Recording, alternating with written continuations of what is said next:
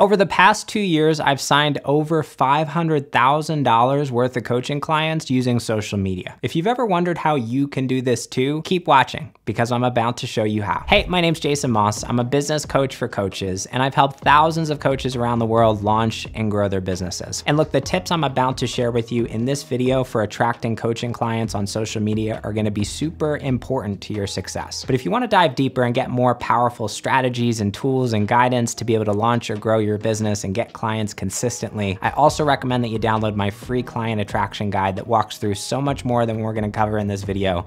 You can get it completely free. Just click the link above or below to go download that right now. Now, when I first started my coaching business, I spent a lot of time posting on social media, and I knew that that was what I needed to do in order to get clients, but it was frustrating in the early days because it felt like nobody was paying attention to me. I was getting nothing but crickets, and other than maybe a heart from my mom or a like from one of my friends or some comment like, oh, you're so inspirational, or this really resonates, no one was reaching out to me saying, hey, I wanna hire you. And it took me years to figure out what actually worked. And the 6 tips that I'm about to share with you in this video are some of the most important keys to success. So I hope you take notes, pay attention, and apply this stuff, because if you use it, it will work. The first key to success is to know your niche. Super important as a coach that you narrow your focus and choose a lane. In other words, you're not trying to speak to everyone through your content, through social media. You're not saying, hey, I can help you with your career, your relationships, or your finances, or your health. You're choosing a specific transformation that you're really offering through your coaching, as well as a specific group of people that you're speaking to through your content. Now, why is this so important? Well, if you think about social media today, you pull up Instagram or Facebook and you spend 2 minutes on Instagram, as an example, you're gonna scroll through 100 pieces of content in that short period of time. There's just so much content that all of us are being inundated with on a daily basis. And because of it, whether you realize this or not, you actually have developed all of these filters in your mind. Filters that help you figure out when you're looking at a piece of content really quickly in like a split second, hey, is this something worth paying attention to? Does this speak to my desires and my goals? And if you can't figure that out in like a split second, you're just gonna scroll past it. It's like it doesn't exist. And so I see a lot of coaches on social media posting generic content that's trying to speak to everyone because they don't have clarity on who their niche is and they don't really know that niche very well. And so I'll see stuff like, oh, elevate your life or get to the next level in your life, just stuff that's like super vague and generic. The problem with this is because it doesn't really speak to anyone on a really deep level, it's never gonna get past anyone's filter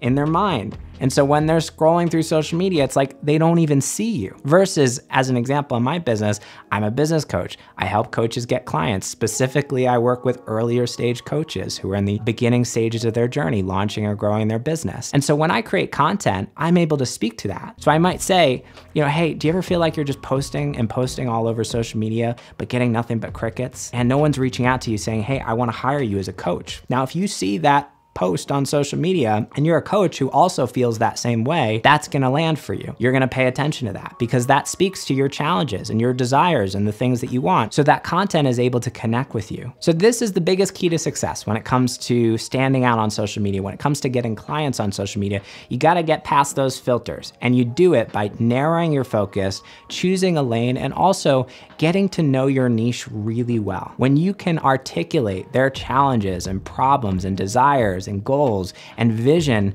better than they even know it themselves. When they see your content, there's gonna be that sense of resonance. There's gonna be that sense of, oh wow, this person is speaking to me. This person understands me. This person gets what I'm going through.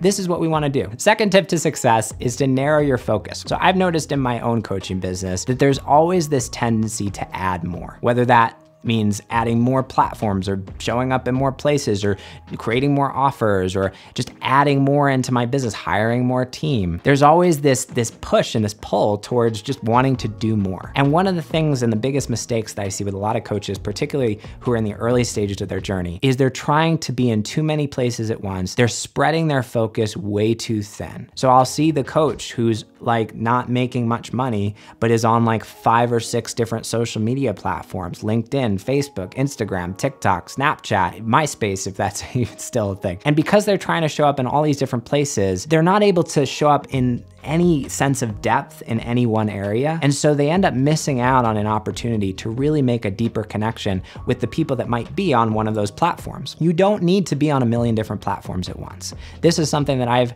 shifted and evolved in my business as I've grown. I've started showing up in more and more places as I've had more team to be able to help me with that. But as an example, my first coaching business that I launched back in 2016, I scaled that to 6 figures, and 90% of it was me just showing up on YouTube and creating a YouTube video every week. And I had a little bit going on Facebook, but honestly, most of it was from YouTube. So I wasn't in a million different places. I made the choice intentionally to show up in one area and really go deep on that one platform, and that worked really well for me. Just remember, you don't need to be on all the different platforms. Just because other people are showing up or having success in one area doesn't mean you also need to be focused on that area too. Far better to choose 1 or 2 specific platforms to focus on, really nail those and get some traction going on those before you start expanding your focus. The third tip to success is to go for growth. Something that's super important to your success on social media is that you've got to have a way of growing your audience. In other words, you've got to have a lever that you can pull in your business to get in front of new people who don't know you, who don't know that you exist, and bring them back into your world so they can start following you and start building that relationship with you. This is one of the biggest things that I see coaches get stuck on. Like, I'll see a lot of coaches who are just posting on their personal Facebook profile again and again and again and again. And you might be able to get a couple clients from this. And I see a lot of coaches who reach out to me, they'd start their business, they had an initial burst of momentum, a couple clients came through the door, but then, 6 months down the line, it all fizzled out. And the reason for it is because they were missing that growth engine, that way of bringing new people into the world. So they had exhausted their existing network of people because maybe they were just posting on their personal profile. The thing about posting on your personal profile, at least on Facebook, is it's a great way to speak to your current friends and your followers and your existing network. And you might have a couple clients there, but if there's no way of growing that network, if there's no way of getting in front of new people, you're just gonna burn those people out. And after a certain amount of time, you're not gonna have any new leads. This is one of the first things that we focus on inside Coaching Launchpad, my flagship coaching program for new and early stage coaches. There are lots of different strategies that can work here. This could be creating reels and hashtagging them and posting them on Instagram or TikTok to get you in front of new people in your niche. This could be looking for partners, other Instagram accounts that have followings that are similar to your niche that you can get on a joint live and share each other's audiences. This could be you reaching out to people and building connections and relationships through DMs. There are lots of different ways that you can do this. The key is you gotta have something in place that you can rinse and repeat on a regular basis in order to grow your audience and commit to using that strategy on an ongoing basis so you've got new people coming into your world, ideally every single day. Tip number 4 is to be the likable expert. So if I had a couple minutes to share with you some of the most important keys to success when it comes to getting clients on social media, this probably would be like at the top of my list. When it comes to getting clients on social media, your content needs to position you as what I call a likable expert. What is a likable expert? Well, there are 2 wings to that. There's the likable piece and the expert piece. Likable piece, pretty simple. People need to see your content and they need to feel like, oh, this is someone who's a human being, has values that align with mine, that I just feel connected to on a human level. I feel like I can kind of like see hanging out with them just on a friendly basis. Like I feel like I like this person. We want to do business with people that we like. So the more that you can show people who you are through your content, the more opportunities you're going to create for somebody else to build that connection with you. A lot of this is about showing people your unique personality and your quirks and your values and the things that you might even be afraid to tell people about because you're afraid that it's gonna turn certain people off. For example, when I talk about my spirituality or just being really connected in that way, or I talk about being heart-centered, or I talk about having cancer and going through that experience, these are stories that I share that help certain people feel more connected to me. And on the flip side, other people are gonna be like, this person's not for me. That's great. That's exactly what you want. So what you really want to do is you want to dial up the things that make you most unique and most special. The thing you want to avoid is just being like a generic coach who never shows people who you are and waters down all of the things that you're afraid to share and talk about and tries to be everything for everyone. If you do this, you might have more followers, but no one's going to really feel connected with you on a deep enough level to feel that sense of, wow, like this is my person. On the flip side, you also need to show people that you're an expert. So if someone needs to see your content and go, wow, this person really knows their stuff. They've been able to create results for other people. They've been able to create results in their own life. I feel confident that this person can be a shepherd for a specific transformation that I'm trying to make in my life. This is the piece that a lot of coaches struggle with more. And there are a lot of different ways that you can do this well. This could be just teaching and educating. Like for example, if you're watching this video, you're probably, if you're still watching this at this point, you're like, okay, Jason really knows his stuff. So educating, adding value by teaching, sharing some of the mistakes or myths that someone might believe about their situation that just aren't true, creating these little insights or aha moments for somebody else, being the walking billboard for here's the transformation that I'm able to help you through as a result of this transformation that I've made in my own life. For example, if you're a health coach and you're helping people lose weight, talk about your own weight loss journey. I want to see pictures of you on your profile where you're out on a hike and you look really fit and in shape. I want to feel like you represent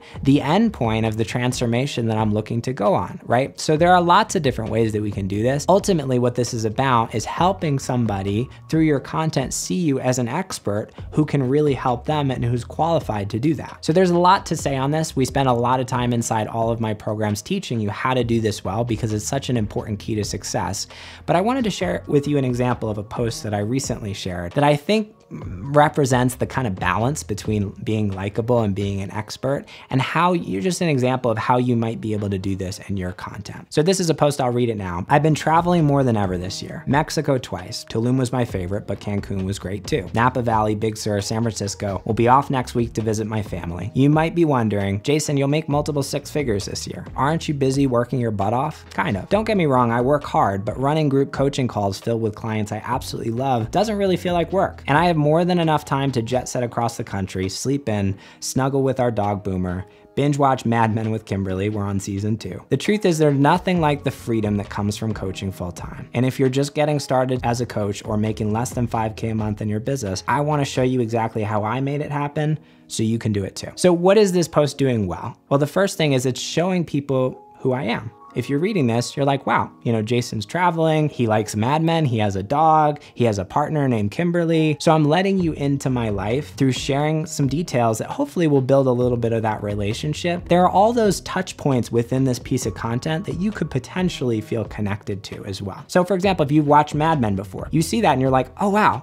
Jason likes Mad Men too. Now I feel closer with him. Or Jason has a dog too. I also have a dog. So there are all these little touch points that I'm creating for opportunities where you can actually feel connected to me just on a human level, because you feel like when you read that, you're like, oh, Jason's kind of like me. So that's the first thing.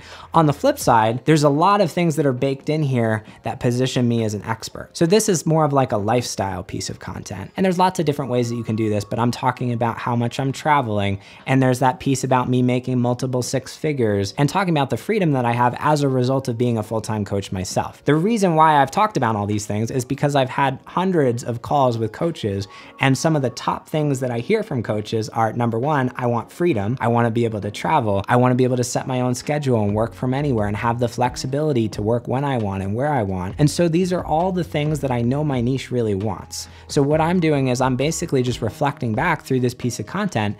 Here's me living the life that you want to live, and aspects of the life that you really want. And so this is a way that I can basically position myself as an expert, as someone who's embodying the transformation that you're looking to create in your life. And also just kind of adding these little pieces like, Jason, you're making multiple six figures this year. Like there are pieces that when you hear those things, you're probably like, oh wow, this person has created a lot of success in their business. They're living a life that I want to live. So this is a way that I've positioned myself as an expert through this piece of content. So this is a great example of balancing these two wings, the likable piece and the expert piece. Sometimes there are certain pieces of content you might create that lean more on one versus the other. The key is that your content integrates both. And when you're doing this well in your content, when you're showing up in a way that builds that personal relationship and connection, makes someone feel like they like you, as well as positions you as a real expert who can help your niche solve a specific problem, that's when you're gonna have people reaching out to you saying, hey, I wanna work with you. One of the biggest keys to success is you've gotta do this well. The fifth key to success is you've gotta make strong strong invitations. Writing great content, creating content like the content we just shared is not enough. If you do that well, that's a piece of success. But it's important to know that when you're showing up, you're creating content like that, you're gonna have people in your audience all the time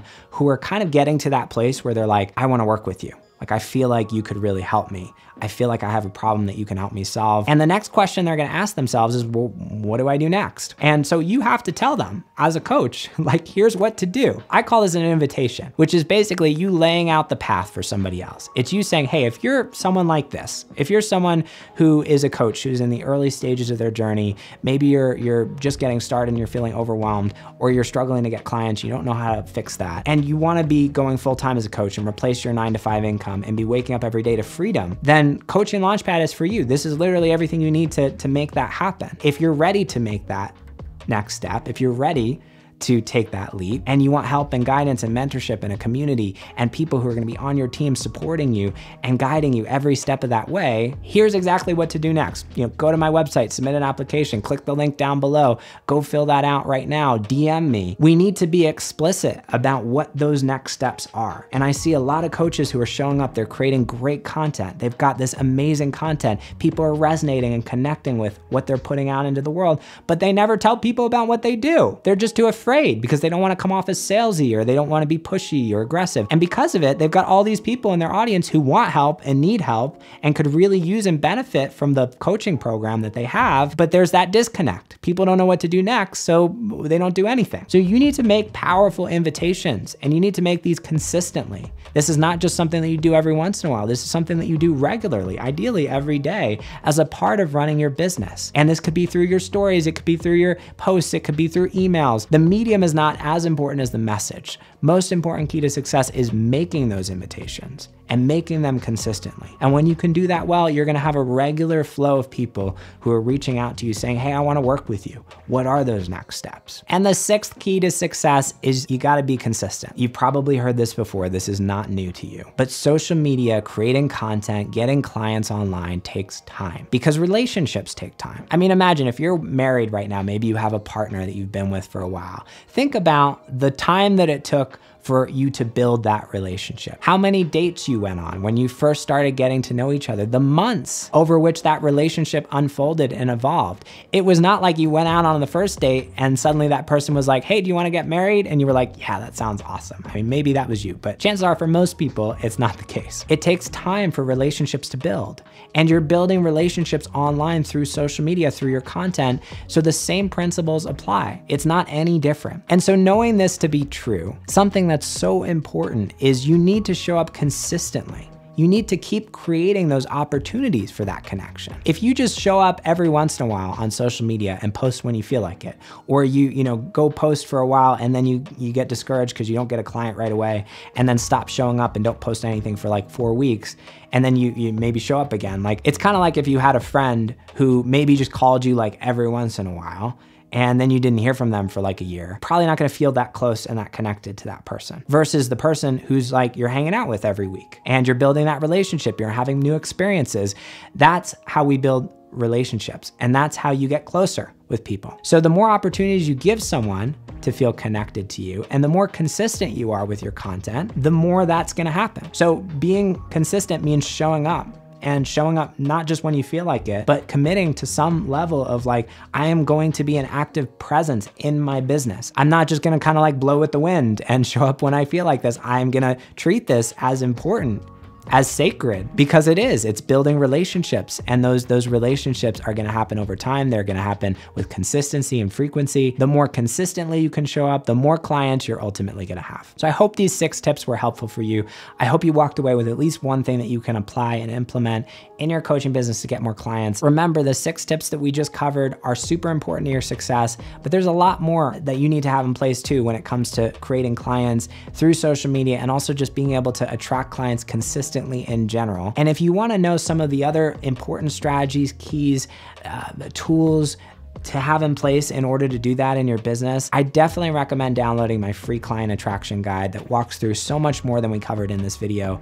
So many more powerful insights, keys to creating clients, to attracting clients into your coaching business. You can get that completely free. Just click the link above or below in the description to go download that right now. Now, before you go, I'd love for you to leave a comment down below and let me know, of the 6 tips that we covered in this video, was there one that stood out to you, one insight or one aha that you had where it was like, oh wow, like I wasn't thinking about that before and I'm gonna do this differently now. I'd love to hear your biggest takeaway down below. This is one thing that helps you learn, is if you actually take the time to think about what was the biggest thing that I learned and then type it out. Chances are that you're gonna remember that a lot more. So go do that right now. We've got so many awesome videos to come on this channel for free. So if you're a coach who wants help launching, growing your business, you want more tips, guidance, resources, subscribe to the channel. And just remember, I believe in you 1000%. You've got something so important to share and give. So keep showing up in your coaching business, keep putting your butt in the seat, keep creating content, and I'll see you in our next video.